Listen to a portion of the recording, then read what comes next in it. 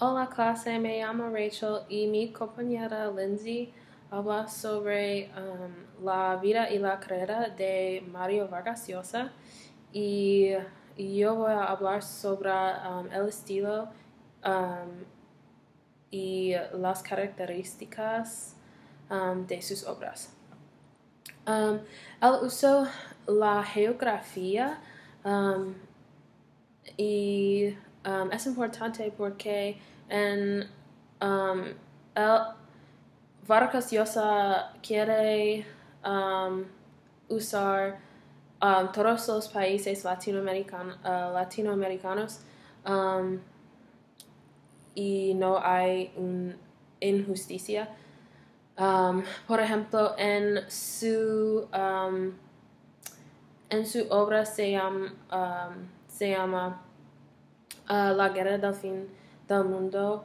Él escribió en 1981. Um, esta novela es basada en Brasil y sobre la guerra de la cuñada y sobre la violencia entre los latinoamericanos y la economía malo y um, la economía mala y la chaos político. Y también él escribió La fiesta del chivo en 2000.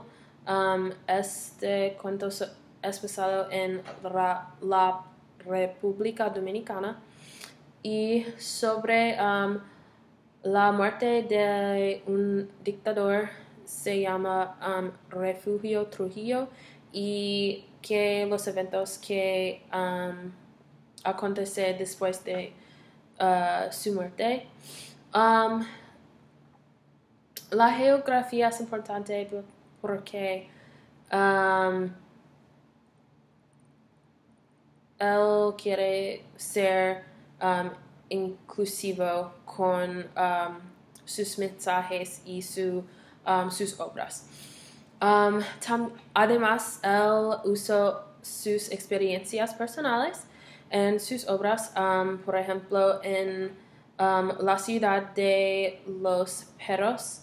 Él escribió en 1963.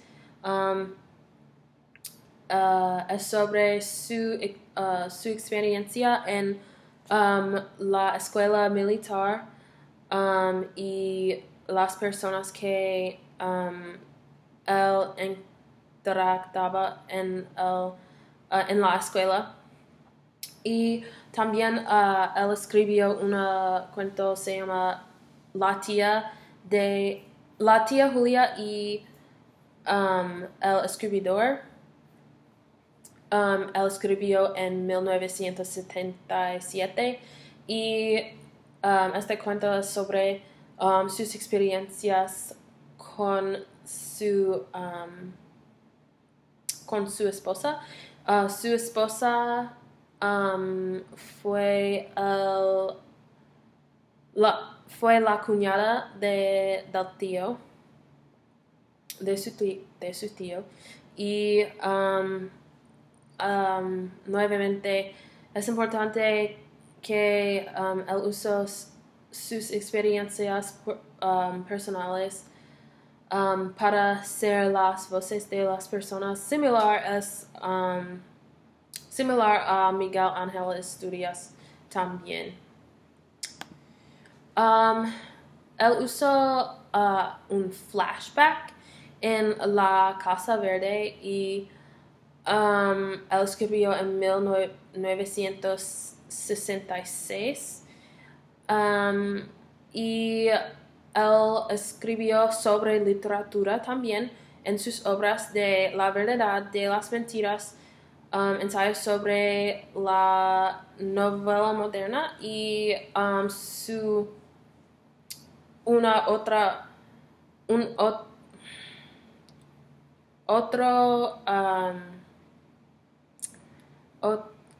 otra obra se llama Cartas a un novelista y él escribió en 1997. Él escribió en Él escribió en las épocas de modernismo y postmodernismo. En la clase de español 335 nosotros aprendemos sobre las características de modernismo y postmodernismo. El modernismo tiene las características de soledad y una forma de actitud también. Él incluye en su obra de La ciudad y los perros. Esta es su primera novela y nuevamente es sobre su experiencia en escuela militar y la soledad cuando él fue allí. Y en su obra se llama García Márquez, Historia de un Desidio. Es sobre su relación con Gabriel García Márquez y sobre la obra de García Márquez, 100 años de soledad, y su criticismo de esa obra de García Márquez. Una característica de postmodernismo es el mismo más o menos de modernismo, pero incluye tema de o características del humor o un tono lírico. Él incluye en su obra se llama El Hablador. Él escribió en 1987.